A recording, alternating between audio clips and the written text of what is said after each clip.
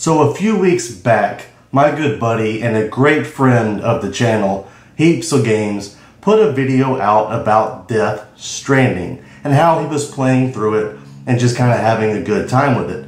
Now, before he had put the video out, Heaps and I had been talking about the game through Twitter and just kind of, just hanging out a bit, and he was the one that was kind of encouraging me to pick the game up. So last year, I picked up the game on the PS4, and I honestly really could not get into the game. But saying that, I went back and looked at the PlayStation log, and I had only given this game about 4 hours of my time. And that's what Heaps and I were kind of talking about. He was encouraging me, and we were just talking about it, and he had kind of let me know that, like, hey, you need to give this game about 10 to 15 hours to really get into this game. So with that being said, and hearing that from him, and being a PlayStation Premium Plus Super member, whatever that is, you get Death Stranding on the PS5, the director's cut, for free. Well, I say for free, you're paying for that service.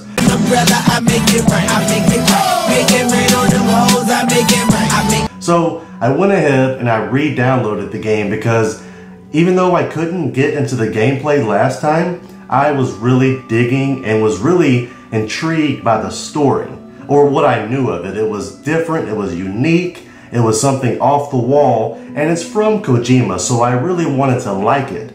And my plan at the time was some point I was going to watch every cutscene on YouTube just to get the story. However, with all of that being said, you clicked on the link. Yes, this is a review, my thoughts, my experiences with Death Stranding. So if you've watched any of my other reviews, you know that I try to bring a professional-ish structure to it where I break it down over several categories. However, Death Stranding is a bit different, being how it's so off the wall, it's so out of left field, so crazy, so absurd, so ridiculous, so crazy. There's no other way to do this review than just to wing it and shoot from the hip. So the credits just rolled and I managed to beat this game. I think my time was 42 hours and 5 minutes. Now, I did not do any side missions, any side objectives. I just blew through because I wanted the story. And now I beat this game on normal, and to be honest, it's a fairly easy game. I feel like I should have played it on a harder difficulty, but again, I just wanted the story and just wanted to blow through it. So we all know Kojima, and we know his style. This is going to be a very story-driven narrative of a game, so you have to go in with the mindset that there's going to be hours and hours and hours of cutscenes. You are going to be playing an interactive movie, so to speak. So you have to be prepared that there's going to be times where you may play this game for 15-20 minutes, and then you're going to sit through 45 minutes to an hour of cutscenes just learning and being thrown into this universe and really developing and growing the story. So getting some of the smaller elements of this game for this review out of the way, the graphics, well, they're phenomenal. They look fantastic. I mean, Norman Reedus is Norman Reedus. It looks just like him. The graphics are top notch. The PlayStation 5 graphics, they are fantastic. There's not any complaints, no gripes. The environments look great. The enemies look great. The cutscenes, everything is done so well. You can't complain about it. It just looks amazing. Then we have the sound, which I enjoy playing these kind of games with my, I think it's nice. My 7.1 headphones, my surround headphones, that really make games like this that have creepy sounds that if you weren't playing with a headset, you wouldn't pick them up off of a sound bar or a surround system or off your TV. So playing this game with the headphones, I feel, is a must. And then you have this other element regarding sound, and that is a phenomenal soundtrack. There's so many songs and they flow so well with the game and with the pacing. The songs just add so much atmosphere to this game, and it's really incredible to play as you're going through and there's just a song that just kicks on and it just helps. You might think it may ease and help the journey that you're making, but out of nowhere you can be attacked. So it's really fun and it's really great music, and it works so well with this game. Moving on into the next category that I try to review and try to like, and that's the controls. The controls here work perfectly. Now, I did have several issues with some of the controls with driving the motorcycle and stuff like that, but that was user error. It has nothing to do with the control scheme, the control design. It works, it's great, it feels great, it's perfect. Nothing to complain about. And on the PS5 controller with the DualSense, there's just elements there with the triggers that I did not get playing the PS4 version, which, I mean, again, it just helps add to the experience of this game. I think that anytime a developer can help implement new things on the DualSense controller for a game, it just makes it that more immersive, which is just a huge thing nowadays, that you want to play video games that you can really immerse yourself in and just have an experience with. And we're at that point with technology that a lot of that's feasible, especially with VR. But now that I've said all of that, it's time to get to the meat of this review and get down to the elephant that's in the room. That's right, it's that big ass elephant that's in the room that was labeled day one that people put out on this game. And that is the gameplay. From day one, all of these major media outlets, people that review games, websites that review games, you name it, they put this label and this stigma on this game that it is a walking simulator. And that's what this game is kind of known for. When you hear the word Death Stranding, I'm not sure if you think about a treadmill or just walking, but that's what this game has been labeled as, a walking simulator.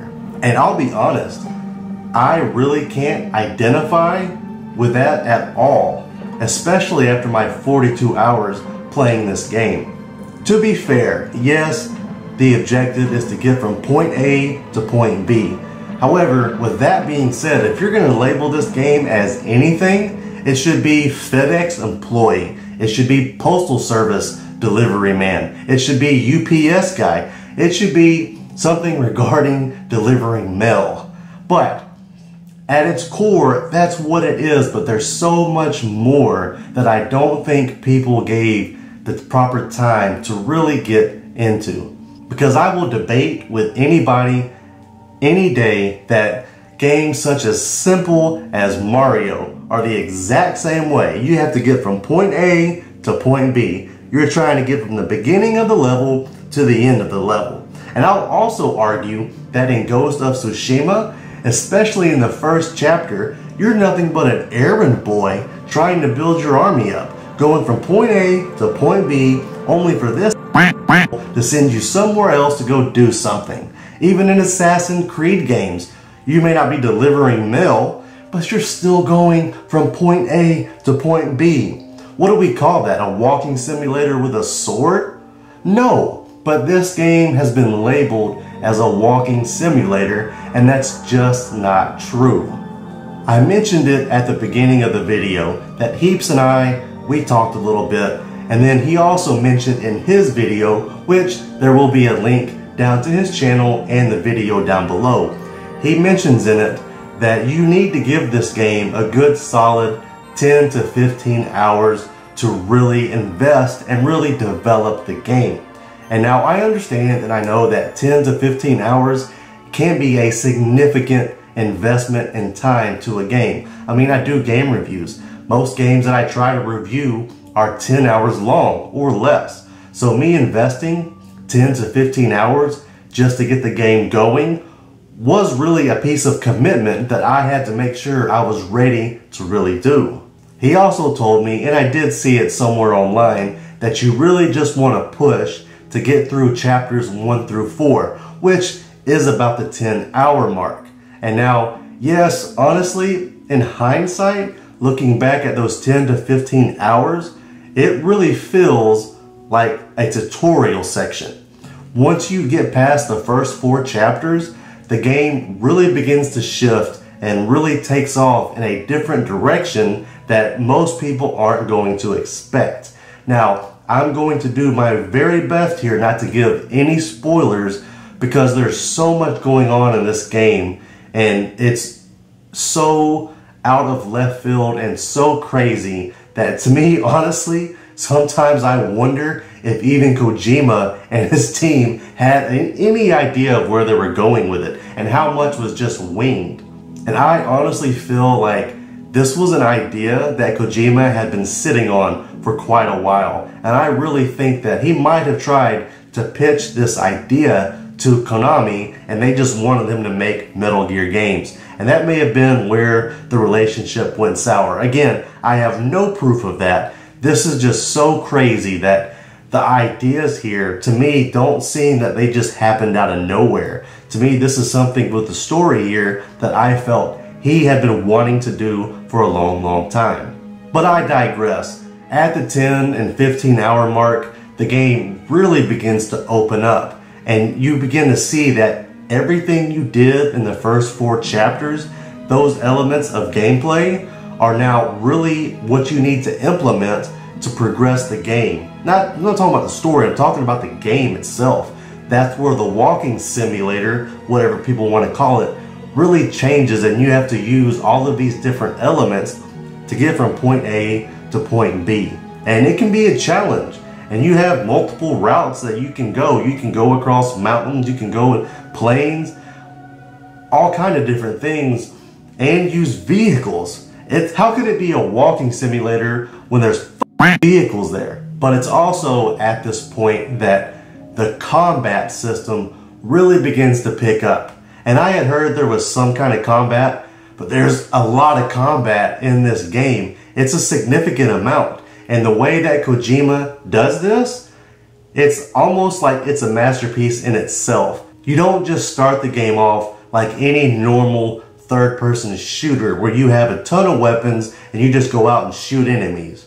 But it's done in a way that by the time you get to some of those heavy combat scenes and you really start to fight all these enemies, you really feel like you're really equipped. And not necessarily you have a ton of weapons, but it's almost as if you kind of understand what you need to do to defeat certain enemies. He just slowly builds and works on this to the point to where, like I said, chapter 5, chapter 6, chapter 7, getting kind of into the middle of the game, you really start to see that there's a lot of combat and you have to fight a lot of enemies. Now you can choose to avoid a lot of those, but that's going to take you a significant amount of time where you're going to be going way out of your way. And as I mentioned, it's a fairly easy game, and the combat in this game is quite fun. It's enjoyable. I won't say that this is a perfect game by any means. You know, there are flaws within this game. I mentioned earlier the soundtrack, which is awesome. It is an amazing soundtrack. And it's out there on Spotify, so you can just jam it. However, I also talked about how the music just kind of pops up going through the different environments. And it does. However, it doesn't do it on a level that I wanted to see. It does happen, and yes, you can stop at certain locations and play that music, and that's awesome. But I also really wish that they would have put more music, more of those songs, in just the gameplay. One of the other issues I have with this game are the snowy mountain levels. I understand they're needed, it mixes it up, it changes the environment, but they just suck. It can be, you know, time consuming. You do get certain unlockable things that help you get through it quicker. It just seems like there's a significant portion that you have to do through the snowy mountains, which I think could have been dialed back a little bit, and it would have made a difference. Keeping on with that same topic, for me, honestly, I felt the last part of the game, it did kind of drag out a little bit, and that's not because of the cutscenes, because Kojima's got to build a movie in a game. It's just because some of the later missions just kind of feel pointless. It just kind of feels like it wasn't needed. But I understand he was trying to add and develop the game a little bit more. And now I know a lot of people will complain about the inventory system where you can stack 60 boxes or something on Sam's back and have him looking all kind of crazy, and it's just extremely difficult to control him. However, there is a auto config button that will optimize your load, your luggage, so it's not that difficult to play with. And now I do wish there would have been a few more, utility pouches and things like that would have made carrying things a little bit easier. It doesn't break the game. It really doesn't ruin it. It does add a certain challenge to the game. Whenever you select a mission, you have to identify what you're going to need to get through these certain areas. What are you going to need, whether it's a ladder, a rope to climb down a rock? Are you going to need a vehicle? Are you going to need different types of weapons to deal with other enemies? And it helps you, make decisions on how you're going to base your load and your delivery that you're going to make happen. It adds an element to the game that you really have to think about what you're doing and what you're going up against. And as I mentioned, I didn't do any side objectives because I just wanted to blow through the game, get the story, and honestly put this review out. But there's other aspects to this game that you can build all of these different structures that will help other online players, which is just so amazing and such a great touch that from a multiplayer perspective in a single player campaign,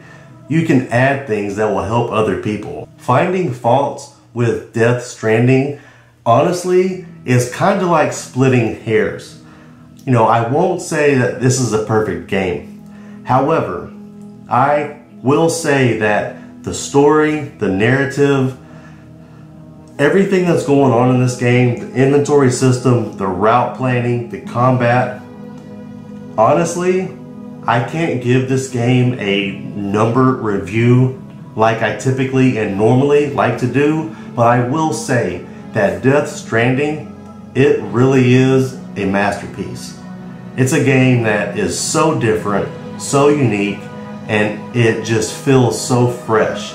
Again, you're going to have to commit 10 to 15 hours just to get through and really kick the game off. And now I know that can be a time investment. So with all of that being said, I highly encourage, and not just encourage, but I challenge you, if you really believe all of the talk that Death Stranding is a walking simulator, go out and give it 10 to 15 hours yourself and really find out what the game is about. If you've tried it and haven't given it that full time like I did the first time around, invest a little bit of time and you'll really see that the game opens up to be something so much different than everybody has labeled.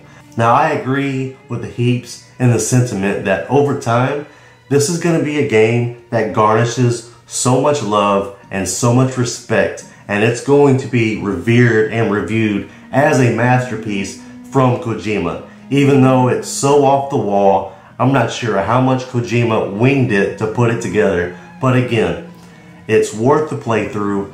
I was able to finish it, like I said, in around 42 hours, which is a significant investment in time, but it's absolutely worth it. I believe it's a complete masterpiece, and it's worth the time, and it's worth the playthrough. With all of that being said, I can't say thank you enough for watching. If you liked the video, if you liked the channel, drop me a like, drop me a comment down below, as I'm so eager to talk about Death Stranding now that I just finished it. Please click subscribe and click the bell for all notifications of when the lamest dad of all dads reviews come out. As always, thank you for watching. Be good, take care, and we will see you all next time.